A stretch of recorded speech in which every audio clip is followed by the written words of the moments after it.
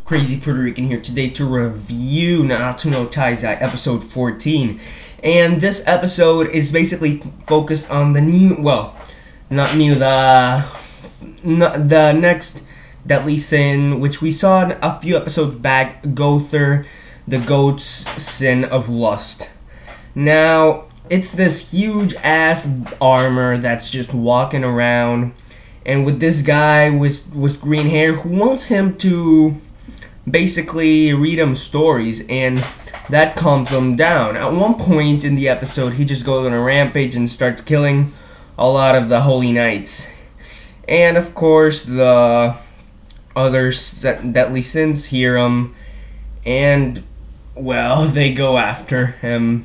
And the first one to notice it was Meliodas. He was like, yes, this has to be Gowther, the sin of lust. So yeah, they find him, and he was against these holy knights, and these holy knights were pretty much gonna kill him until one point. It was to the point that the holy knights were beating Meliodas, King, and Ban.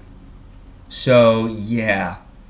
Anyways, after that, a guy was gonna shoot an arrow at Gowther, but you know, the green-haired guy who was with him just stopped it with his own bare hands, and that thing was going really fast. I don't know how the hell he stopped it. And then the seven deadly sins, no, you're not. And the guy revealed himself. He has pink hair. It kind of looked feminine a little bit, but you know, he reveals himself to be lust. He's Gowther, the goat's sin of lust. So at first I was like, wait, what? Really? So why are you carrying this armor around? Which of course will be answered in the next episode, as the episode preview suggests. And it's weird, we didn't get a post-credit scene in this episode, but oh well.